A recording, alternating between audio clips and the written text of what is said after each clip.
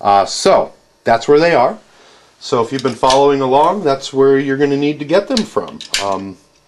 Going to find a screw. That one's too big. Going to go ahead and extract these nuts. Going to use a Allen wrench from the back. Going to push on them here.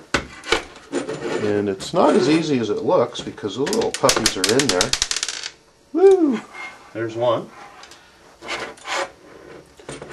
And put this into the camera here so you can see what I'm doing. I'm just using an Allen wrench from the back side and pushing on it to get them out. So, we now have 2 nuts where we then had none.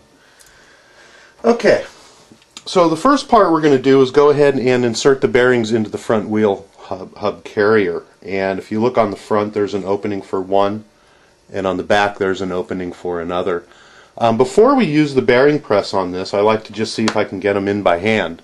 They're a tight fit, so we may or may not have to use the press. So we're going to go ahead and set the bearing on there and evenly just distribute weight with our fingers to see if we can walk the bearing in, or use the palm of your hand. See if I can do this. Doing stuff in front of the camera is a little difficult sometimes. I call it porn position, because you have to get yourself into unnatural angles to do this. But these are not going in by hand. So what we're going to do is use the bearing press tool. Going to take the second, we're going to just leave that one in there. Going to take the second one and drop it in the back side. And it's not wanting to push or seat all the way in. So what we're going to do is grab our bearing press, and we're going to go from the back side with the part that has the screw through it, and it seats down into the bearing just like so. And then we're going to take the wing portion that has the nut in it, and we're going to go ahead and screw that on from the front. And as you can see, we're just going to screw it, and you're going to have to hold the back with your wrench and go ahead and just gently screw, and it's going to seat the bearings in just like so.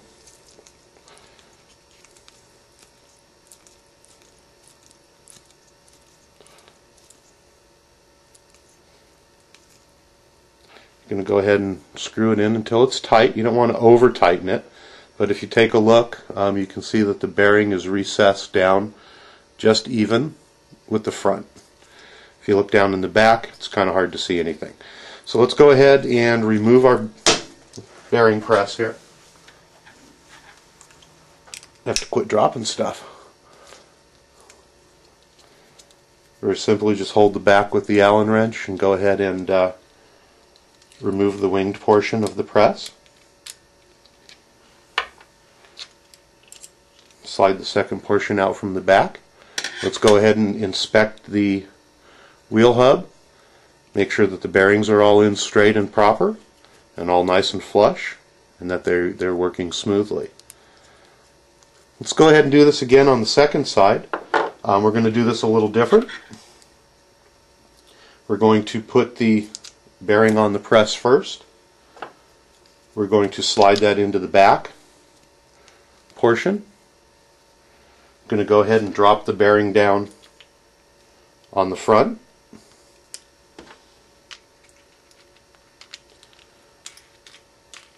Screw on the bearing press. Make sure everything's lined up properly. And screw it in, just like so.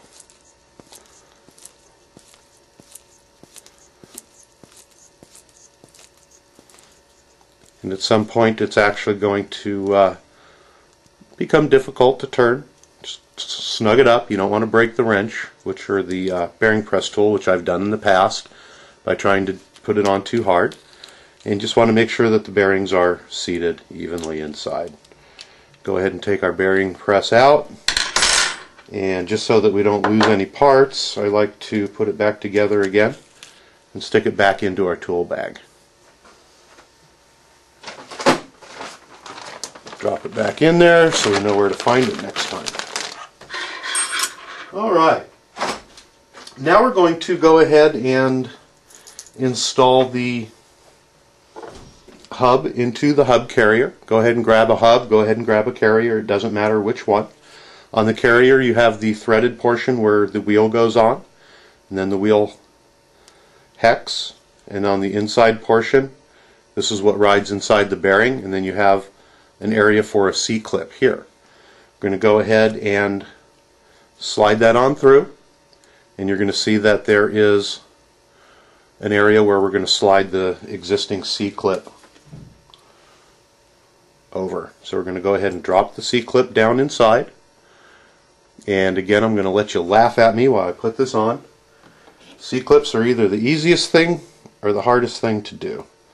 So we're going to line that up. We're going to use our needle nose pliers here. See if you can get a view of this. Get back into porn position here. It's not easy to do this and look at the camera at the same time. So we'll hold it down here where you can see it maybe. Okay. Going to go ahead and squeeze that. And it goes right on. Just like so. What you're going to want to do as well is hold on to the hub. You're going to want to rotate that, make sure it's on and in that groove just the way you want it. Let's go ahead and test it, and we can see that the bearing runs nice and smooth inside of there. One of the things that I look at with this is that there is an amount of play that goes in and out here. So what I am going to do, I'm not going to do it right now, I'm going to do it on a separate tutorial, is Team Fast Eddy offers a shim kit. And that shim kit has 30 separate shims, 10 of each size. We have an extremely thin, a medium, and a thicker shim. And what we're going to want to do is stack those shims on the inside so that there is a minimal amount of play on here without it binding up. And that'll actually help this from coming apart and falling off later on down the road. Let's go ahead and insert the second one. Going to go ahead and drop that on in. Flip it over. Going to look at our C-clip to see which is the rounded side and which is the jagged side. We're going to put the rounded side down against the bearing. Going to go ahead and use our needle nose, and we're going to pop that C-clip on just like so. We're going to go ahead and spin it just to make sure that it's locked in there and seated all the way down, which it is. Spins freely. We do have an amount of play in there. Let me hold this up so you can see that play I'm talking about. And we're going to go ahead and shim that out later on in a separate tutorial on how to shim them. If you do have a package of Team Fast Eddy shims, now is a great time to do it. The third portion is going to be the screw holder set. Those are the little pieces that we took off the tree. I'm going to go ahead and press the nuts down inside. You can use your nut pressing tool, which we went over before, or you can go ahead and insert these however you would like to do it. I'm going to go ahead and just put them in with my fingers. These ones are not that tight. And then they get inserted into this portion of the hub carrier.